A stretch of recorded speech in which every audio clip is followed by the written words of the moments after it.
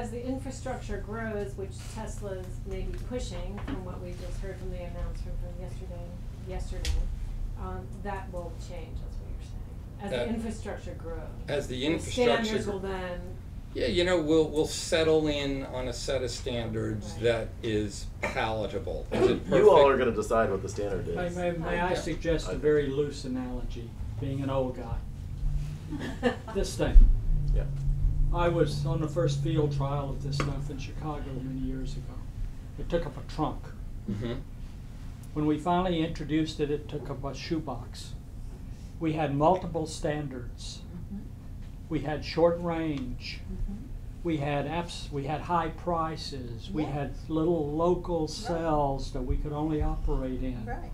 You couldn't go outside of that without having to find a payphone. Remember what Charge those $4 were? a minute. It charged, exactly. The prices were outrageous, and guess what?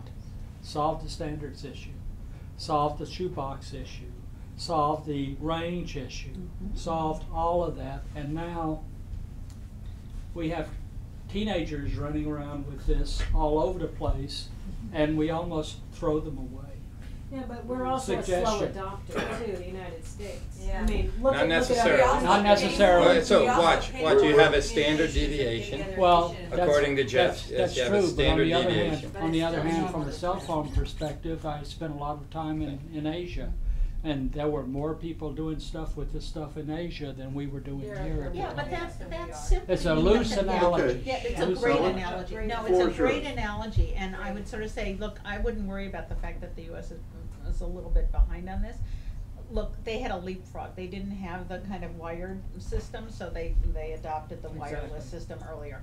So, you know, there was a greater need, quicker adoption. You know, I think it is, though, a great analogy. And the point is, it's a great analogy because it basically speaks to, you know, the technology is going to get better. Early adopters are willing to bear a lot of pain, and a lot of high costs. And there's a lot of people standing around saying, "I have no need." You know, the wired phone works just fine for me. I remember because we were kind of an early one because we ended up with a childcare problem, and when neither of us was reachable, we bought whatever it cost for that damn cell phone because it was really important to us. And so, you know, in any given new innovation, there will be people for whom it's more compelling than others. And for people who it's not compelling, they're late adopters.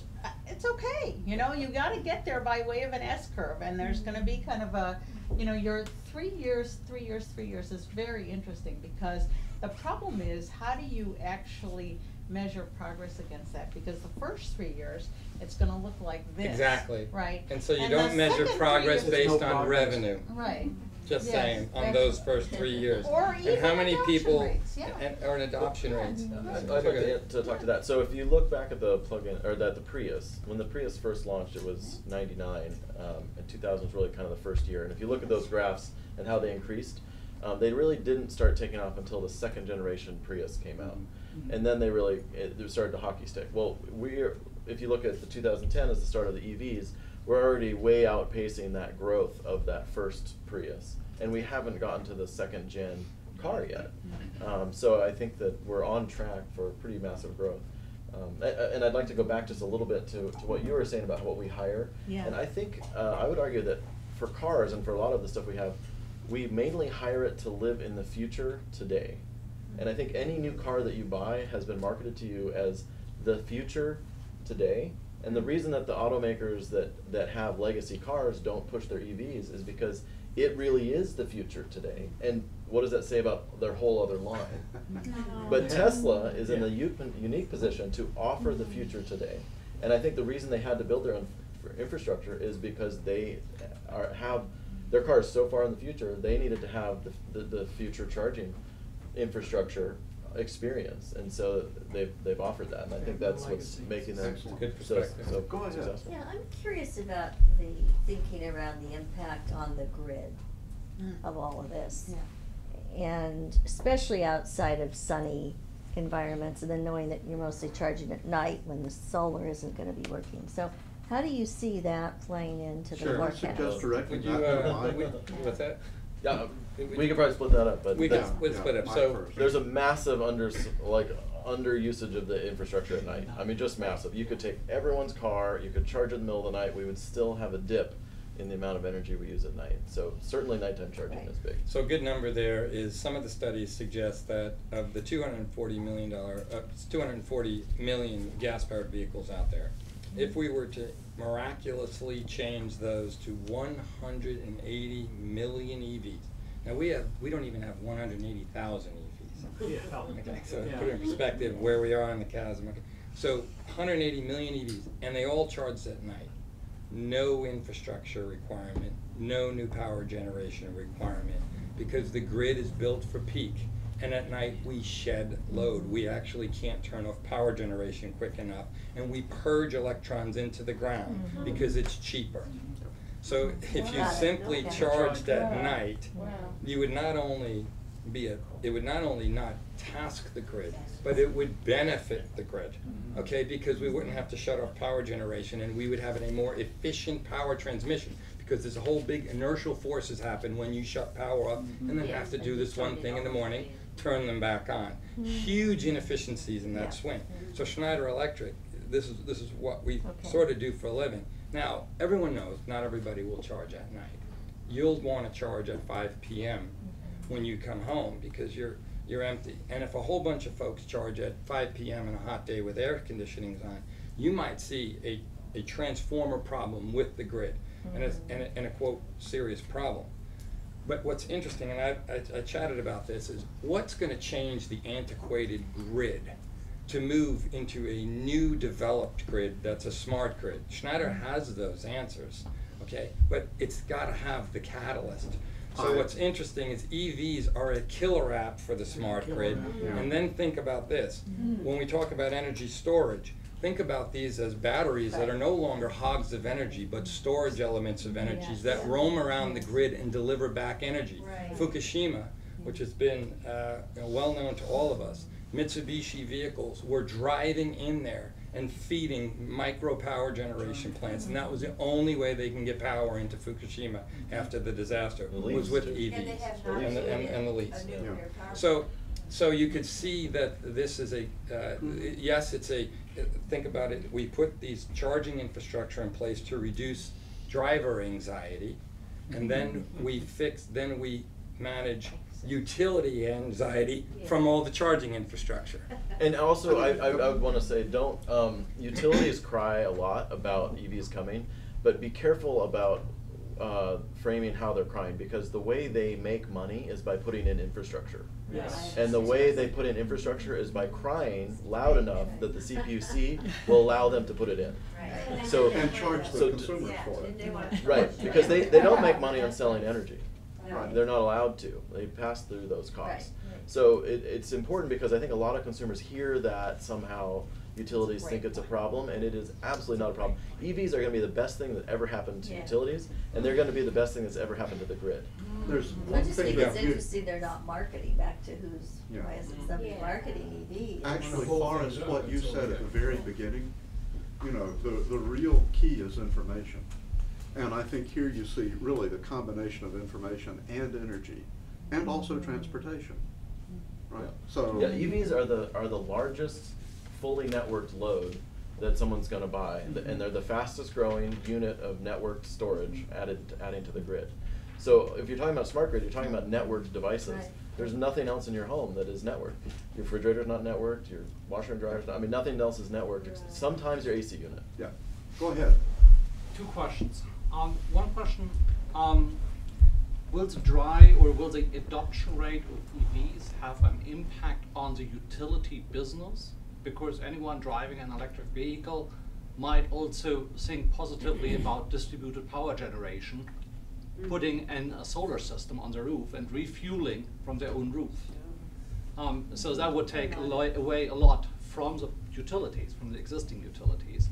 So that's one question I have for the group. The other question, as Tesla is massively accelerating their charging, is there a scenario possible where, due to that acceleration, Tesla could become the de facto standard It's a I great hope question. so. So, which one should I do first? I'll just make a quick comment on. So it's interesting you mentioned the solar arrays on the roof for EVs, and you guys probably know Solar City, which also went public, which has an interesting relationship with Tesla. So there's no question that that entire ecosystem of renewable energy, which is really zero emissions and true green, infinitely green. Of course, some it'll, don't have a field day. The press, oh, nothing's true green and all this stuff, and we deal with this all the time. But there is an inextricable link between renewable energies as a mitigation strategy, because isn't it great to be able to drive around and not only get off fossil fuels, but get off even things like coal and well, certainly things like coal and natural gas. So as far as would Tesla become the de facto standard, I'm going to say no. And Forrest may differ in this one, and we go at it a little bit on this one. Okay, because Tesla is a dominating EV car company. You guys have known the recent success in Wall Street. If you haven't driven one, go drive one. It's an experience you've never experienced before. It is the safest car on the road today. So it beat the business model of development, actually became the safest car. They didn't design for the safest car. It's the safest car. It has the lowest center of gravity. It's equal to a Lamborghini. Don't do this at home, but you can take a 30-mile-an-hour turn at 80 and not get the car to drift. There's a whole bunch of interesting things. Don't do this. Don't blame it on me, please. Okay, but here's why they won't become the standard. Because whether Tesla succeeds or completely fails, it won't have anything to do with the long-term attributes of EV, because all the automotive manufacturers are heavily invested, and the J-plug standard will proliferate. So you'll see you're going to get Tesla as the standard, and it's a good quality product. It's a pretty cool design. It works pretty well so far, but I want to be a little careful there. So are you done? No, and then I'll just finish. But the products that we sell are J-plug compliant, Chatham compliant, and we're seeing a tremendous ramp at a much faster rate than the Tesla ramp, at probably about 100 times the deployment. So I don't think Tesla will be de facto standard on quick charge. I got to follow up, Ellen. Sorry. So I'm sorry, Forrest, go ahead, you first. So if I was a restaurant owner, let's for example say, and I wanted to hire the customer, then I want a future-oriented customer who's an early adopter because they're price insensitive. So I want them to come to my restaurant because I've got a fancy restaurant. I'm going to put in a Tesla station. I'm going to put in a station with a Tesla plug on it because that's the customer I want. And anyone else who wants to show up and use it, that's great. They should have an adapter. And the reason I'm saying that is because the J plug is about this big, charges to 16 amps, and Tesla's is a third the size. It's about this big, and it charges at 120 kilowatts potentially, or 100 kilowatt, somewhere between 90 and 120 The J-plug can kilowatts. charge as high as 80 amps. We do Right, 30. which is about It 16 can do kilowatts, 40. right. So But go ahead, it's a massive difference. Now we're having fun, folks. So We're the Muslims I that can don't know throw at each which other. technology is better, but here's the difference from my perspective, which is Tesla has everything to gain by marketing EVs, and all the other players have mixed motives. They're worried about cannibalization. Nissan makes a lot more money from other cars than they do from their Leafs. And so right now Tesla is absolutely constrained in terms of how many cars they can produce, right? I don't know whether they can fix that problem. I don't know whether they can develop a car that's at a price point that most of us can afford. I do know they got full skin in that game, and no one else does. Okay, so I would. So that's And the they just only. paid off their loan. Right, but I would suggest it's one pretty amazing. great innovative company. I don't even call it a car company, by Right. the way. And you're going to see Tesla do some amazing things that have nothing to do with vehicles. So keep your eye out on that one in the next 5 years, okay? Wow. But what this ultimately means is that there will not be one vehicle for North America or the Yes. world. Oh no, never. And BMW's got big skin in the game, and Chevy's got huge skin in the game. But they've got skins in other games. That's my only issue. Right, and then they have a lot more skin in their other game. But there are a lot more And- skin and in their other games, or think are about- actually putting all their money in the future games. So, look, Yeah. I think it's Yeah. it's important to recognize what Tesla's done for this industry. And I always remember saying, They're thank the God for sex. Tesla. Right. Because, and They're- here's why. Yeah. You know, you have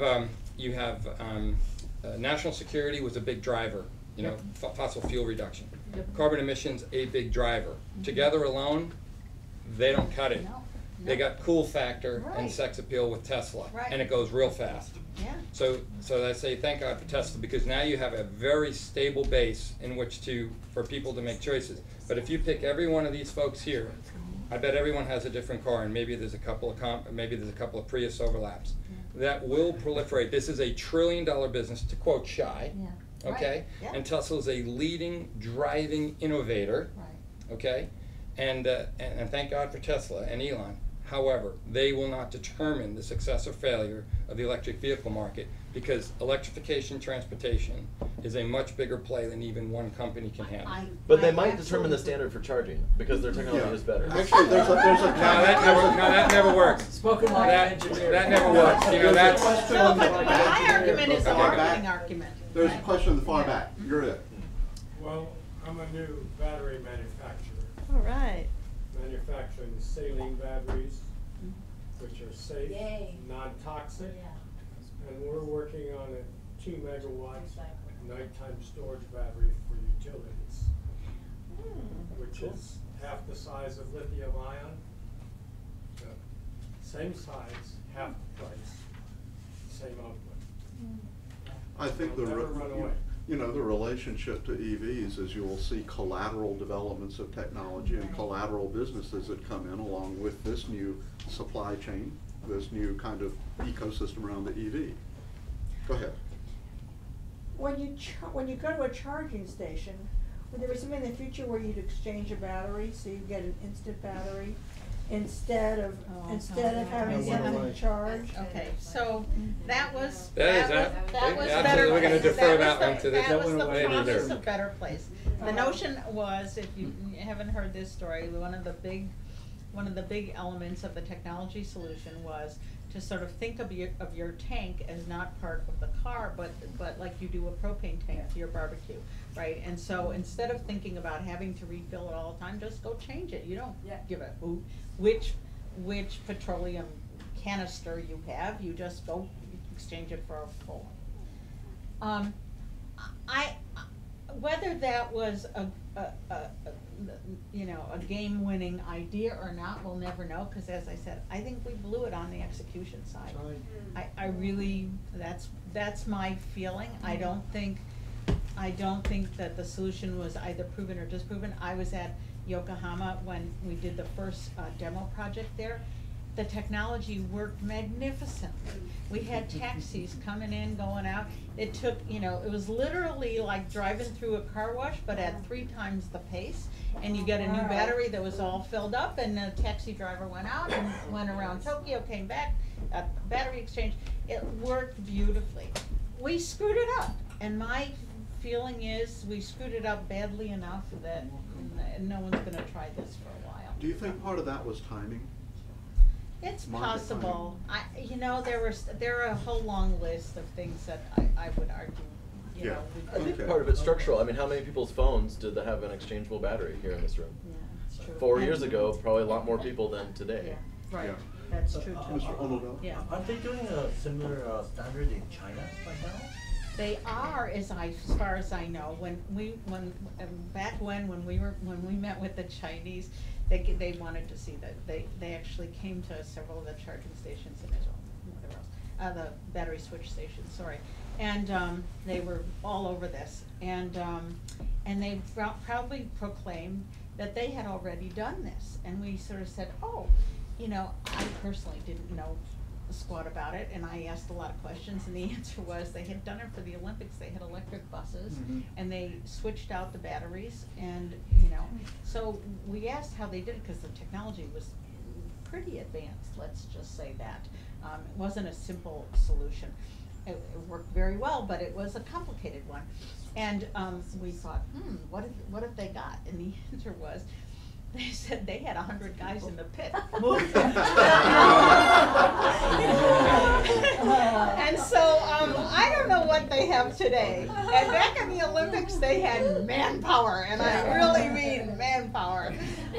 So, you know, I don't know what they have today. Yeah, that's scalable. Yeah, and in China, it's scalable. We've got another comment from the back. Yeah, I've read that Tesla's probably headed in the direction of going into the drivetrain business. The whole point is, you know, you develop this sexy little car that gets a whole lot of attention, and then you know they could end up selling drivetrains to the whole world, to all the other car companies. Well, Forrest is the expert there. What is Battery drivetrain? technology, drivetrain technology. There's tremendous IP in Tesla. But yeah, Tesla could go that way. They could. What is They already drivetrain? are. So they do Yes. they do the Drivetrain drivetrain for to- RAV4 and for Smart. Right. It's a locomotive that Right. pushes For some your others car, that are coming turns out. the Yeah. wheel. Where does It'll fleet go way adop- beyond the Where rad. does But fleet there's not that much adoption- margin. Hey fit guys, I into just this? want to remind everybody that we are being videotaped and one question at a time, one conversation at a time, because I want people to be able to allow Richard to moderate this, allow him to do his job. I've got the easiest job in the room. I mean, this is easy. Y'all are great. And 80% of the people Sorry. here are in the industry, and so I want everybody to be able to get their questions answered, and people who aren't here, I want them to be able to answer the videotape. So no, you weren't doing anything wrong. I'm not pointing to anybody. I'm just letting Richard. Okay, Steve first. Where does fleet adoption fit in here? That's the largest single. It's an easy customer for you to go to. Sure. It's an easy customer for you to go to. They Yeah. do take a while to adopt. A lot of them are going to natural gas or some variation thereof. Where does that fit in, you think, into the driving process for increasing the volume of electric vehicles? Sure. So I'm going to let Forrest to comment as well, because he's got a product. And so the quick comment there is, it's one of the key segments. So it's not overlooked. Number one, the simplest approach is the smaller fleet right away, because the vehicles that are in the production level that can do this type of small fleet travel is a natural to quickly adopt EV. But a good example is FedEx just announced the success they're having with their new medium duty fleets, which have a very predictable pattern. So specifically, if you think of what's the heartbeat of fleet, it's cost of operation. What's EVs do extremely well in? Cost of operation. There's tremendous marriage there. Natural gas is better for long hauls and unpredictable routes. Sorry. Thank you. Oh, yeah, I'll give you my 2 cents. So Better Place made a very big bet on fleets in Israel. And it was very much because, look, this is such an obviously economically smart thing to do. And fleets are managed by people who are held accountable for the financial, for reducing costs of their operations. There's truth to that. But remember this notion of what job are you hiring, who, and what are the risks involved. Fleet managers are not just held accountable for the cost of operations, they're held accountable for the reliability and availability. And they're not risk takers. You know, they're not, there are gonna be a couple. There are always a couple. And if you look back, you know, we were comparing this to the cell phone. Let's compare it to the PC industry. Were IT departments the early adopters of PCs? No. Absolutely No. not. That's We right. all went in and sort of banged our, you know, I was working at IBM at the time, one of the early PC companies. I brought my PC into IBM. I had to there was an old, you know, one of the first ones off the line sitting on John Watson's desk, John Watson Jr.'s desk. Nobody was using it. The IT department refused to buy them from their own company, right? And so, you know, people who manage operations have to, they're more worried about risk than they are about cost. I'm still using BlackBerry, by the way. I'm the big company, but we're moving quickly to bring your own device, which is So I think that's a perfect example. And the other thing I would add to that is that the fleets are really demanding customers. So the early adopters are price insensitive. The fleets are not price insensitive. That's exactly right. And so if the battery dies, they are definitely going to get the warranty from the company. Whereas the early adopter, might not even be driving that first Tesla they have sitting in the garage that only has 5,000 miles on it or whatever. Right? It's different. And then the other thing is that the industry is already going through one major transition right now, which is that a lot of them are moving to car sharing. So that they are able to reduce their fleets by a huge amount and do car sharing through software, and so they can probably only handle one major shift at a time. I mean, that's a pretty big shift already, but it's a huge one that's happening. Well said. Thank you. So, this is really great. I have really learned a lot. And my question as a practical woman is, how do you take everything that you've said and put it together and develop a really nice value proposition for the beleaguered middle class? How can you sell us? So I'll start and I'll make it quick. Have you test driven an EV yet? I drive a Prius, which is not Great. the same thing. Great. So here's how you do it. Don't spend multi-millions of dollars on Super Bowl ads. Tesla certainly hasn't. Don't show up to the trade shows. Tesla certainly hasn't. Hop in a Chevy Volt. I'll take you for a ride tonight if you'd like. You can have the keys. Hop in a Nissan Leaf. Hop in a Tesla. Hop in a Ford C-Max Energy, brilliantly designed car. Hop in a Ford Fusion, a $40,000 plug-in hybrid with amazing design and development and very cool electronics, and just drive it. And that whole thing comes to the practically driven. And the same decision that you made the Prius, you'll actually like that in your next decision to buy a car. You will never go back, and just try it and then see if that was a crazy idea. Can I make a quick comment? Absolutely. So a few years ago, professor of electrical engineering at Stanford, who had a Tesla Roadster, right, said, "You want to go for a drive?" Of course. So we're driving up Sand Hill Road, and this thing is just, it's a nice car, it's really interesting, there's one gear, right? Yes. And then he said, "Why don't you take it out on 280? And when you're on the accelerator lane, floor it." I did, and the thing just, it's like taking off in an airplane. And, so, and he looks at me as we get out onto 280, and he says, "Ah, now you've got the Tesla smile." There's your advertising.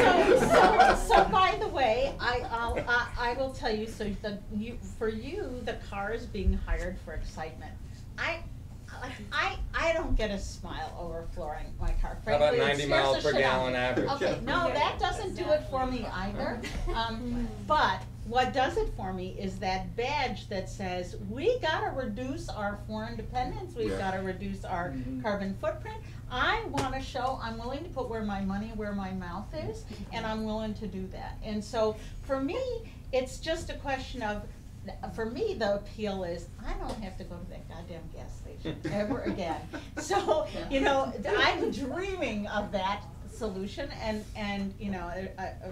I haven't bought yet. Because I didn't want to cry at the gas pump and because I wanted to make it to heaven. Yeah. Sure. I mean, I so get 48 miles yeah. an hour.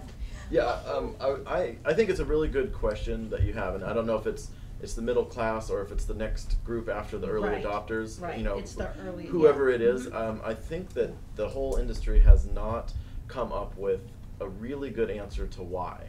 So they're coming up with a lot of what's. It's costs better, it's faster, it's exciting.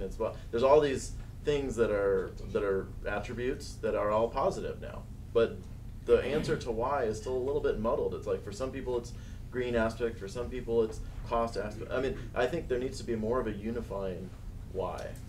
Shirley, I saw your hand first. Yeah. Shirley? Okay. Yeah. Well, interesting segue, and you were talking about marketing. Why isn't the rental car company being considered to market and introduce people to this experience? So that would, Better Place tried that. It's the same problem again. Yes. A rental company is in the business, they don't want any incremental risk. Any unknown is incremental risk. So there are rental companies who will want to sort of be distinctive and specialize, et cetera, but Hertz wants to make sure you don't got no problems. And you may not know how to read a, you know, you're in a city, you don't know where to charge. I think there's an option there for a rental car company to make, you know, a high-end rental car company that's been, you know, marketing their whatever. I think it can be a very interesting, innovative alliance if they align. Well, why don't you? I'm a rental car company. Yeah, go ahead. So I rent my car on, I have a Nissan Leaf, I There you rent it go. on GetAround. I made $940 last year renting my car out, which is 50% higher than, 150% of my energy cost for the car. We just need more of that. And there to are set the other, trend. there are people all around the Bay Area that are renting their cars. So But which one do you use, GetAround? I use GetAround, but there's relay rides and there a was bunch Wheels, of them. but they're Right. gone. So Enterprise has 12 locations. They've got 200 cars that they rent out. Hertz has locations that rent EVs. So definitely, you don't know about it. You should rent them. But the rental car industry is also, it's a real brutal form of transportation. You're typically renting something to go, you know, somewhere far. So it's like the least useful part of EV rental. So. Two points. Let's move ahead. Go ahead, you first, and then you. I was just going to say there is an exclusive EV rental agency in San Diego that just rents the smart EV. That's all they rent. Yes. So is it Car2Go or what's it called? It's the Mercedes one. Yeah. Car2Go. There's Drive Now. So Drive Now is just electric BMWs. It's in San Francisco and down here as well. And there's also WeGo.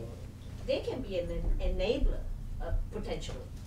Okay, your comment. And to the question of why not, or excuse me, to why, my answer is, well, why not? And people who drive EVs, early adopters, have a whole different relationship with carbon. People who drive an electric car for any distance, you have the Tesla smile on. You realize that you're not going to deal with oil changes, with overheating, with crankshafts, with timing chains, with everything that goes wrong. You have a motor, and it's going to last. But it takes a different form of addiction. So people, as you said, on an EV will never go back. When people with gasoline are afraid to try it because, uh-oh, I've discovered something new. And now I need an excuse to stay addicted. But I think the carbon thing, for some reason in this society, I mean, I personally, you know, want to reduce my carbon footprint, but I feel like there's a lot, the non-early adopters aren't necessarily, when you say you reduce your carbon, to them they're hearing, I'm making a sacrifice to do something for the environment. And do I want to make that? It has this connotation of sacrifice, which isn't a reality, but it is tied up somehow in that question, I feel like. Yeah. Well, so the data sort of suggests, though, that early adopters overlap fairly heavily with people who want to fix the world. So, you know, what happens is it's this liberal, you know, high education, fairly affluent, whatever, so that even though if you talk to a late adopter, that is a reason not to buy. It actually works out that the psychographics of those early adopters are pretty good for this story. Three quick ones. Yeah. You first. So I'm an early adopter, and I think one of the things that we have to do is shift from the idea of expense to investment. You know, one of the things that I did at the same time was to get solar on my roof, and I got my car, and it hurt like hell for about 4 months till I got my tax rebate and the credits that came back on the car. And now I'm saving, my car payment is $600 a month, which by itself would seem extreme compared to other options, but I save $200 a month on average for my electrical bill, and I save $200 a month for gas. So it's really a $200 a month expense for me, and when it's paid off, it's going to be $200 a month net positive. So, and here's what no one talks about is you get 56.5 cents a mile if you're working that you can get reimbursed for mileage.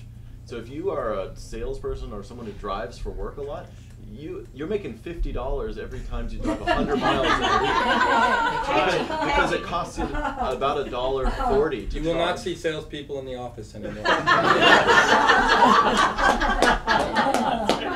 You're next. Yeah.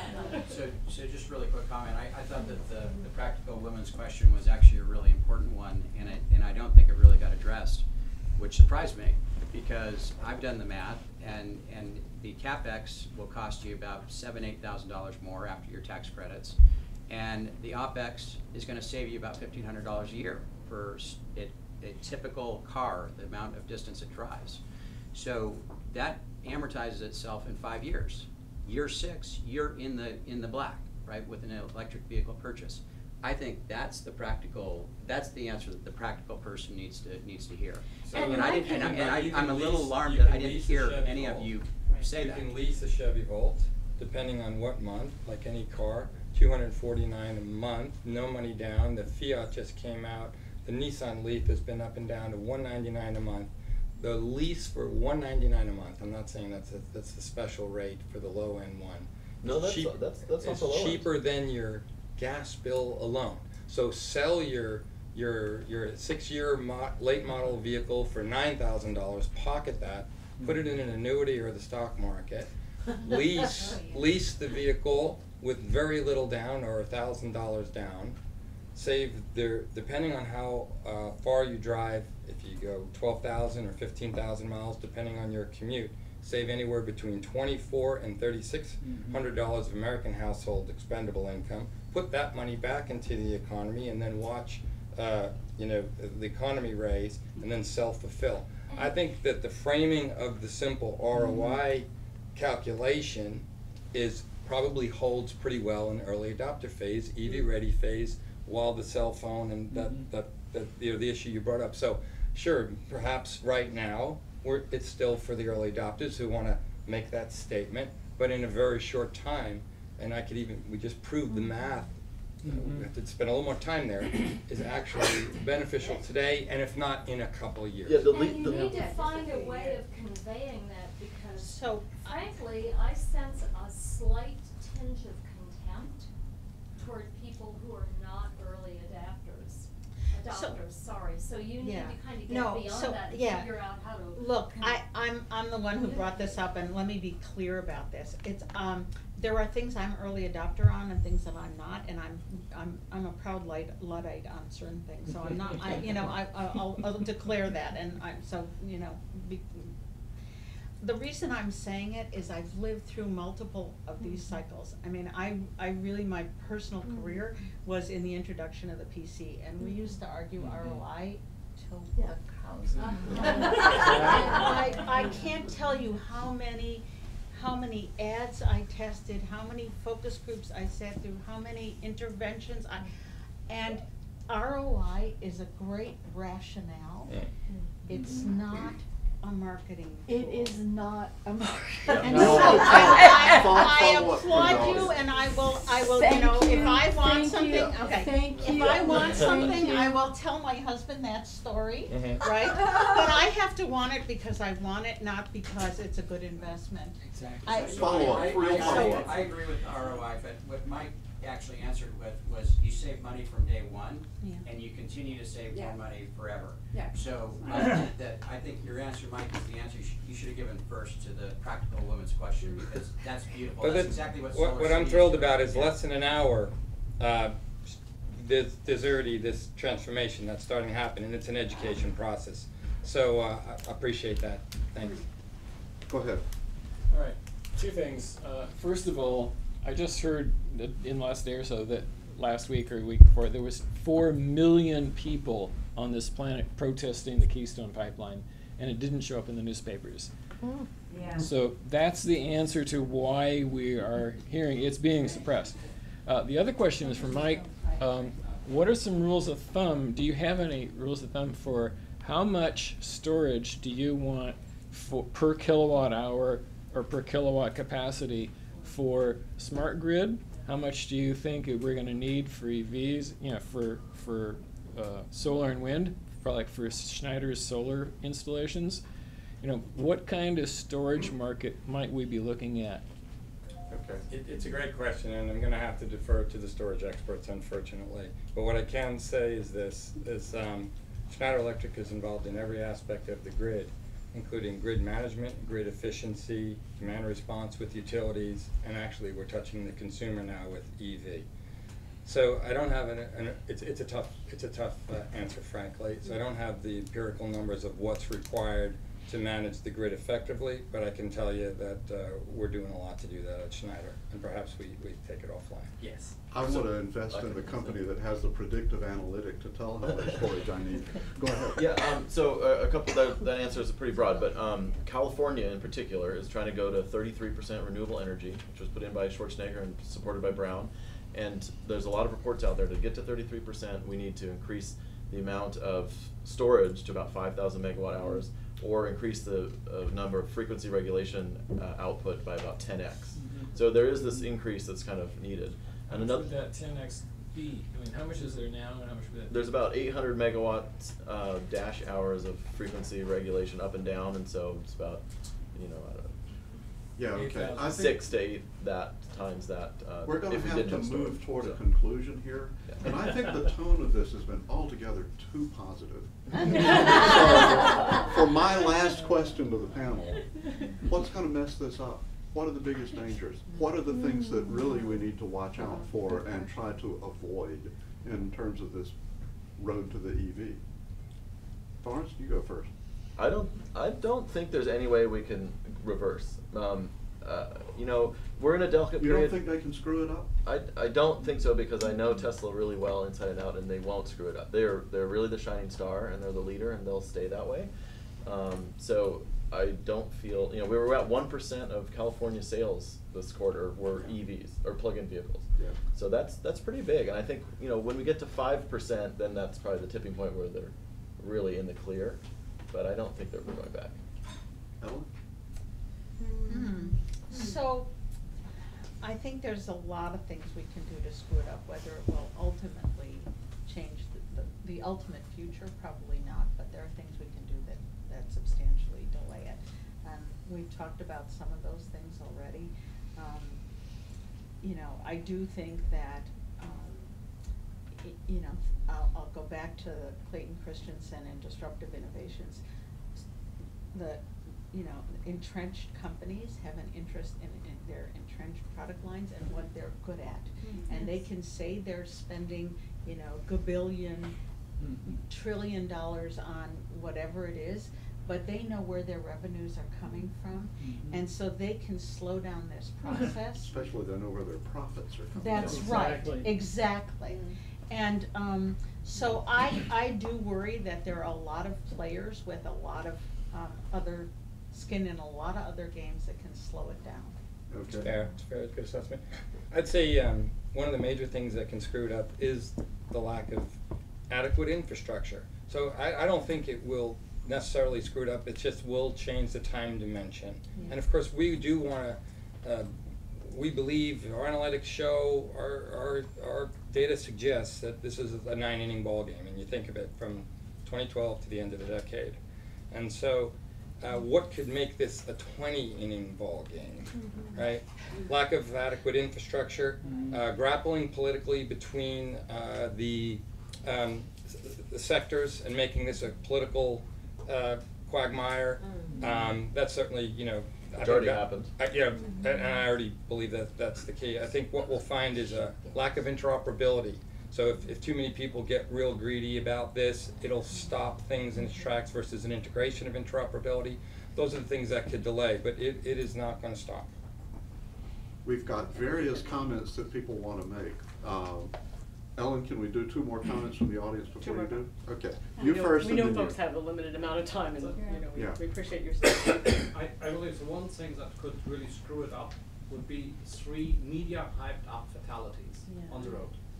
3 families in different regions of the US that die in 3 car accidents with EVs. Won't screw it up, it'll delay it.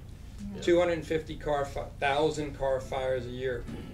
This is a heartfelt issue for me. Personal friend, Los Gatos, friend of a friend, wife blows up in a gas-powered vehicle, falls off the edge of the street and dies. Didn't even make the news. Wow. Okay, the Chevy Volt that they took to the rotisserie tests at NHTSA, where they legitimately rolled the thing and forgot to drain the battery, had a smolder 2 weeks later, and it was front page everywhere. So this is the classic, and I may close in this, the innovator's dilemma. Clayton Christensen, classically, disruptive innovations take way longer than people think.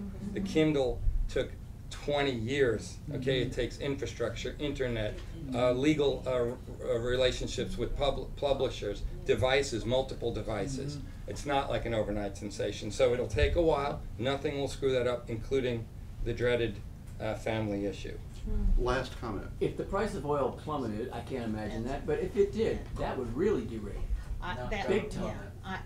I think again, Well, can somebody I don't understand. Can somebody explain why it won't? Climate change. Because we're too invested in unconventional crudes that need $60, $70, $80 a barrel to suck out survive. Yeah, the cost of actually sucking it out there has been going up continually, so that even if there might be a slight oversupply every once in a while, but with China coming up, I mean, it just seems really unlikely that that's. Well, that's. But it could. Okay. Sort of good news. On that note, sort of good news. Hey, there you go. Let's call an end to the formal part of the show.